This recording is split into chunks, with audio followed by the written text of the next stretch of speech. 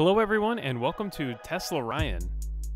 If you're in the electric vehicle space in North America, you may know that there are two main Level 2 connectors, the Tesla proprietary connector and the J1772 or Type 1 connector. Without getting into the weeds too much here, Tesla developed the Tesla connector before releasing the 2012 Tesla Model S, which will be their first vehicle to feature the connector. At the time, a connector that did both Level 2 charging and DC fast charging had not yet been established as a standard in North America. The decision fractured the EV charging space with these two connectors. Thankfully, since they both use the same communication protocol to talk to the vehicle, they can use adapters to connect the Tesla to J1772 and J1772 to Tesla. What you may not know is that for a brief time, Tesla actually sold a Tesla-branded J1772 charger in the United States. After over a year of searching for one, I managed to find a brand new one for sale on eBay. Very little is documented for these wall connectors, and I've not been able to find any videos of them online, and scattered information at best. There are a few forum posts here and there, and according to the seller on eBay, Tesla made these for commercial installation only and never made them available to the general public for purchase. Tesla has since discontinued these and now uses third-party J1772 chargers alongside of regular wall connectors for new installations instead. In the video today, I'm going to be unboxing the Tesla J1772 wall connector, looking for any differences between this and the standard Tesla wall connector, and seeing how it works. At first glance, I thought I had gotten ripped off, as the box looks identical to a standard Tesla wall connector and even shows the regular connector on the end. Upon opening the box, the first indication that something is different is the installation manual, which clearly shows the J1772 wall connector along with the odd 4.0 instead of 4.0 for the amperage, just like the regular wall connector. On the right side of the box, you get your standard installation material, the wall bracket, caps and screw plugs, screw kit,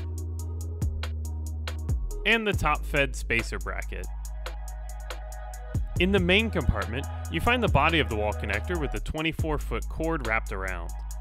At the end of the cord, sure enough, is the J1772 connector. I've looked at the standard wall connector every day for years, so to see one with this connector and receptacle on the side is really quite odd.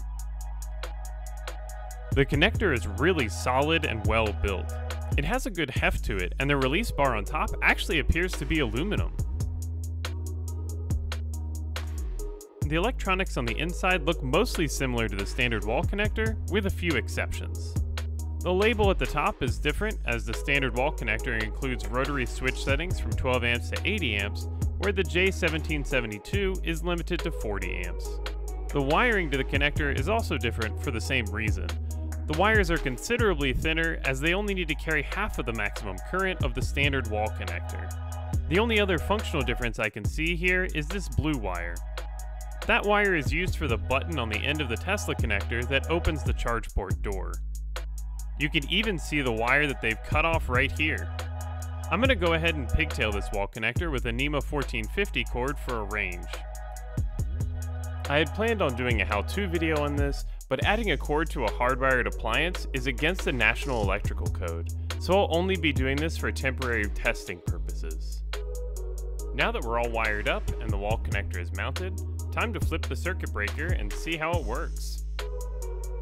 Before we power it on, we need to do the obligatory ASMR.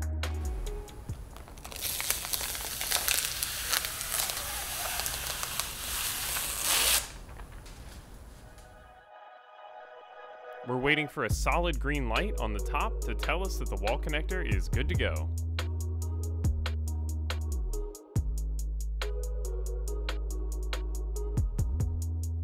Great, all systems go. Now it's time to plug in our J1772 adapter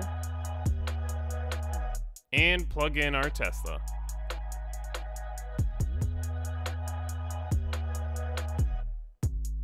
Excellent, we're charging at the full 40 amps now. One last thing I wanted to test with this is the load sharing. which is a great option when you have more than one electric car that you need to charge on a regular basis. Essentially, the wall connectors communicate with each other over these wires and negotiate how much charge each car can have based on the total amount of the circuit that they're on. On the primary unit, this dial is set to position 8, 40 amps, which indicates that it and any other wall connectors will never draw more than 40 amps in total, whether operating solo or with multiple units charging at the same time. In my current setup, I have two Tesla wall connectors sharing a 40 amp breaker for our Model Y and our Model S. I would love to get this J1772 wall connector mounted outside of the garage for any guests that we may have with electric cars. That would mean that each vehicle would be able to charge at a minimum of around 13 amps if all three were charging at the same time. For now, I'm going to remove my silver primary wall connector from the setup and hook those existing communication wires that go to the matte black secondary wall connector to the J1772 wall connector. Now that we're all wired up, here's the moment of truth.